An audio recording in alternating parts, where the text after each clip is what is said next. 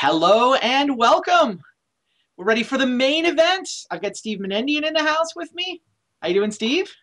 Doing pretty well. I can't complain after getting off the slide there. So, and, Yeah, and we how are should you talk. doing? We should talk about your match before we get to this main event. So the crucial turn there. We heard Rich talk about it going into the last match. Rich Shea casts a thought seize. You have mental misstep, and you just decline.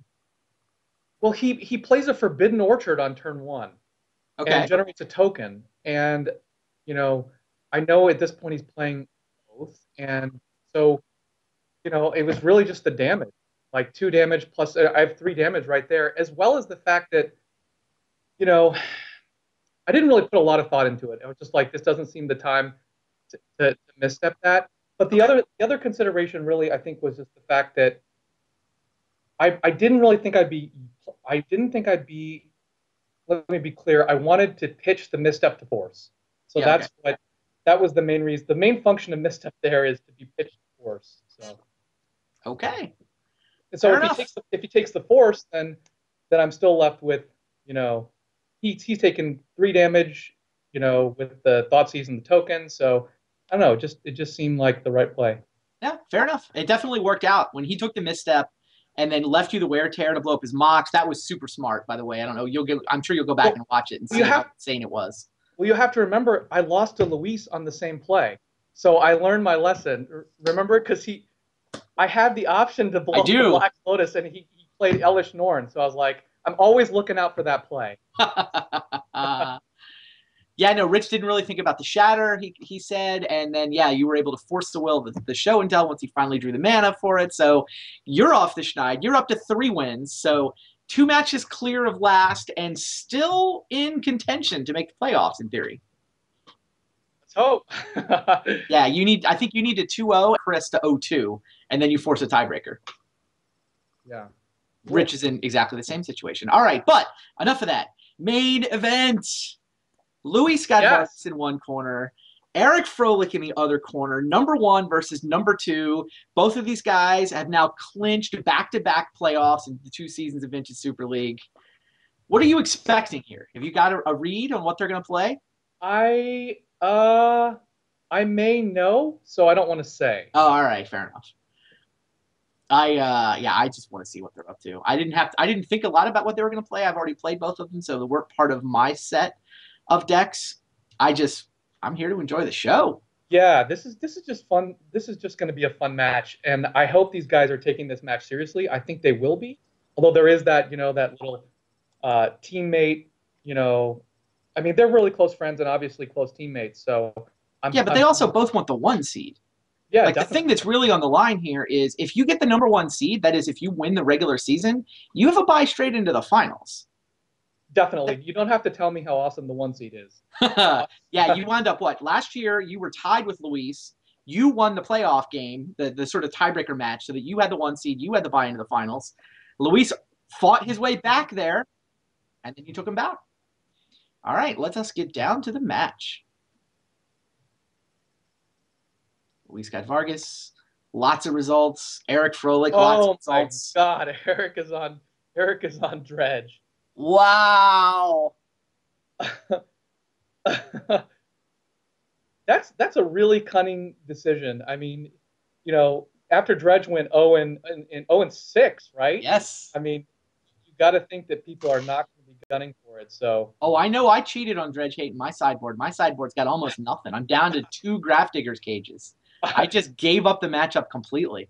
yeah, I have. Well, there you go. I've got only 4 cages, and if I was really concerned about it, I would have had some containment priests or rest in peace or something else. So I'm the Right, same. right. The standard sideboard is 7. That is Grove of the Burn Willows? Yes, What is Luis up to? Luis is playing this Grove Landstill deck, which is really well geared toward beating the Delver decks, mentor decks. Punishing Fire Grove of the Burn Willows. Yeah. Wow. Those don't seem good against Dredge. No, this should be a short match, I'm sorry, a brief game. I don't know what Luis has got in the sideboard, but um, Wow. This game won't take very long. Unfortunately, it doesn't look like Eric yet has a dredger. Sure. So, but he Yeah, he does does need have, to find a dredger off this bizarre activation. Then he yeah, can get the blood gas, but that's not going to right. do anything. Yeah, in the double bridge action should generate a lot of tokens quickly. There we go. There's a Oh dredger. wow. Yeah. Bizarre straight into Grave Troll. This is just not a deck or a draw that Luis's deck seems set up to. What do you even call this deck Luis is playing? I think it's a Grove Landstill or Punishing Landstill. I'm not sure. It's a landstill deck in addition. It's weird because he's got these gushes in here, but Yes, Standstill and Gush do not seem like friends. yeah. Luis has just entered in the chat his comment that he's 0% this match, so or this game. Yeah. Wow. Eric kind of won the metagame gamble here for sure. Geez, that means Eric will have, if Eric does cash in on his alleged 100% chance to win this match, yeah, Luis is just done. Enough. Narcomoebas, yeah, I see it. You've got the bridges. I'm not interested. Let's go to the sideboard. And Luis seems like the kind of guy who would cheat on Dredge Hate in the sideboard, too. What kind of guy is that, Randy? No, I just, like, it's a metagame called the. I don't know. I did not expect to see much. But part of it was also, I mean, some of it comes down to your suite of opponents. I guess I would have been more surprised by, Kai or Martel or Dave running back Dredge when the two of them had already had such bad luck with it. I don't know. Eric seems like he's just kind of showing off at this point. It's like, I can play anything. I could just win with all of it. Well, Luis has his other two opponents are Rich and Chris. Okay. And so I think his assumption that Rich would play Delver, you know, Which he also lost on because Rich is on yeah, Oath. I must be mistaken. It doesn't make sense to be playing Grove combo with Standstill, but it's just this. It's a very slow control deck, is what it is. Sure.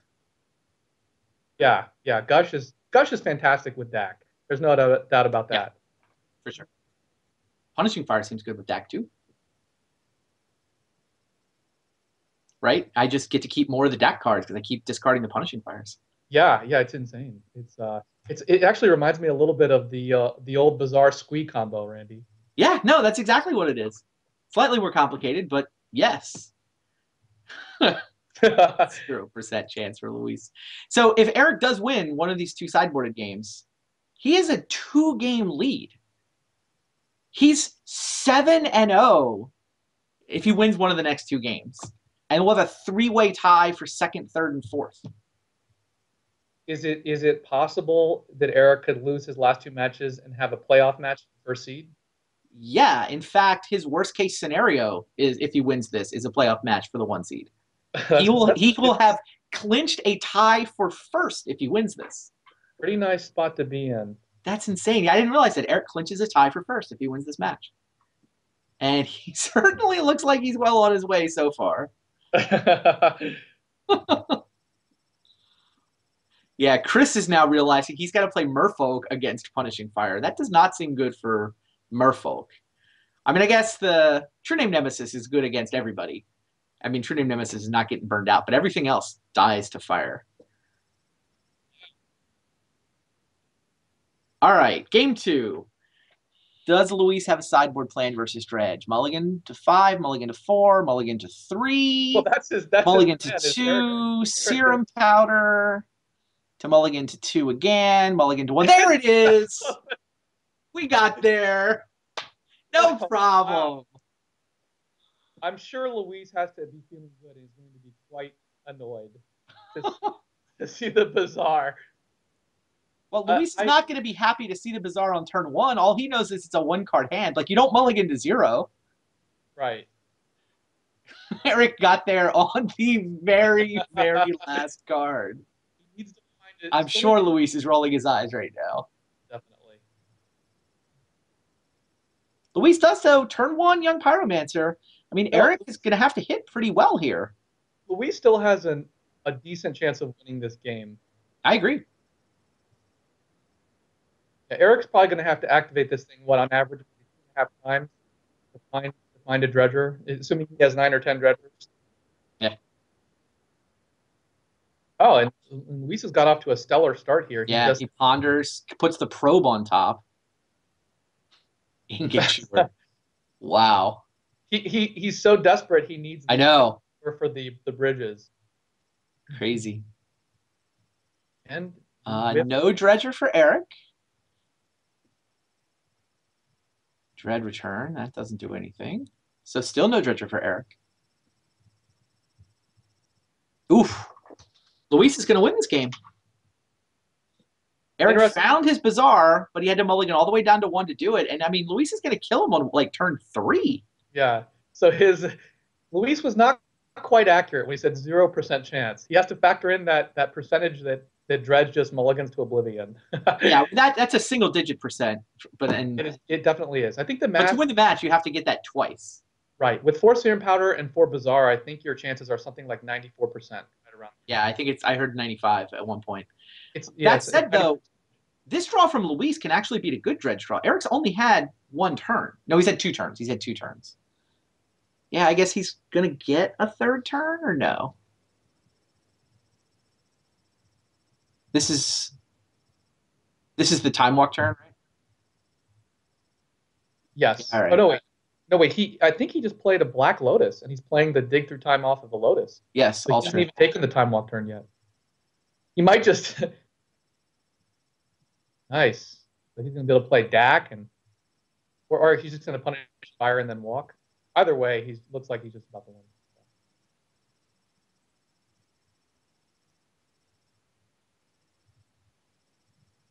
And wow. Eric's still not found a dredger, so he's scooping. Nope. Here we go. Game 3. And I see at least 1 Grafdigger's Cage in Luis's sideboard, so it's not 0 cards against Dredge. Luis can't win this, can he? Stranger things have happened in this tournament. That is true. Wow. So Eric is now on the play with a Dredge deck against Punishing Fire Brew. Huh. With a tie for first in hand for Eric. Clinches no worse than a tie for first with the win. Do we know who Eric's final 2 opponents are? I can look that up. Eric's final 2 opponents are Bob Maher and Tom Martell. Wow. So Eric may decide the last place. He could be depending on. Oh, I have Tom and Kai, so I'm in that fight too. Wow. The road to last definitely involves me somehow. Eric's matches may not only decide who's the first seed, but also who is the bottom. I don't know. His match right here may decide who's the first seed. Down to 4, down to 3, down to 2. It's happening again. Incredible. Dredge is just cursed in this tournament. What is going on? And even if he has the Bazaar, Luis has the Wasteland here. This is crazy. So yeah, stranger things have definitely happened in this tournament. Now there's no clock from Luis. That's really incredible. This is absurd. Is he going to even play this bog? Probably. You just have to play. You've got to play the bog, right? Yeah, he hasn't even seen. Oh, Dak salvage, not bog. Yeah. It's not like he's even seen Wastelands from Luis yet. Yeah. If Luis doesn't get punishing following, he doesn't have any mana. Oh, sorry. He has the. Well, there we go. There's a sequence.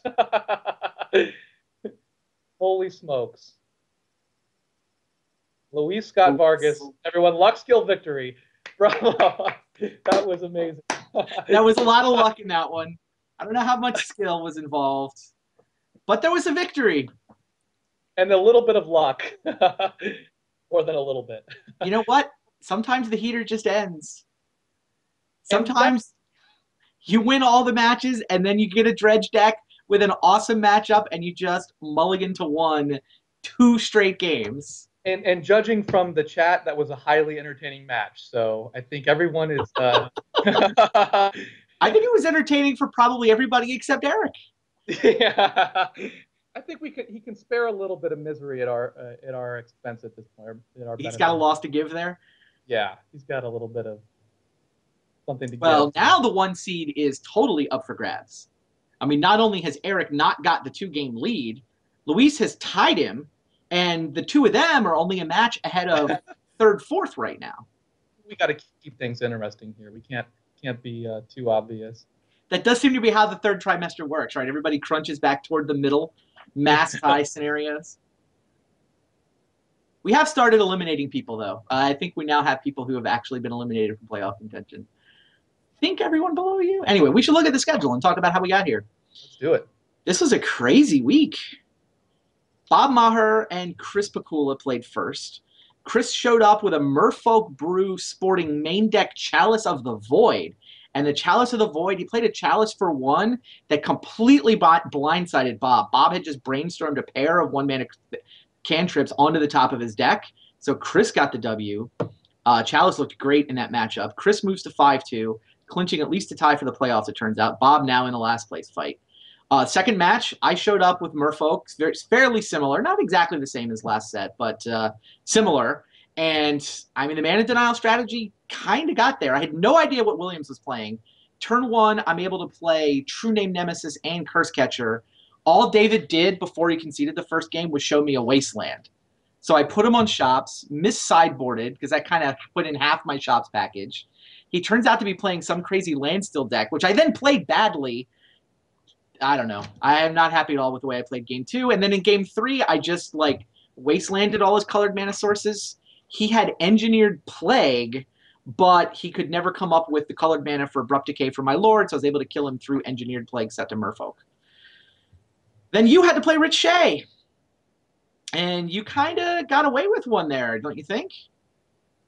Yeah, the match seemed, incredibly close. Game 1, I just got completely blown out. Game 2, I felt like I had just total control the whole time and played it exactly according to my game plan. And then game 3, I mulliganed to 6, and things were super tight down to the wire. So yeah, and I think he regrets his decision on the Thoughtseize. I think most people thought he should have taken any of a couple of different lines on a Thoughtseize, and then maybe even forced a Shatter. But you got there. Finally halted the losing streak, moved up to 3 and 4, tied Rich for 5th place. The two of you are still hanging out on the edge of playoff contention. And then at the bottom of the standings, Tom Martell and Kai Buddha. Could Kai get safely away and keep Tom in the basement? No. It was Tom Martell piloting Doomsday who got the job done there. That was a comborific one. Kai's on Belcher. Tom's on Doomsday, and Doomsday got it done. Kai had definitely a lot of mulligans hurting him there. Doomsday seems like a great choice if you're afraid of getting knocked out, because it pretty much has great game against everything but workshops.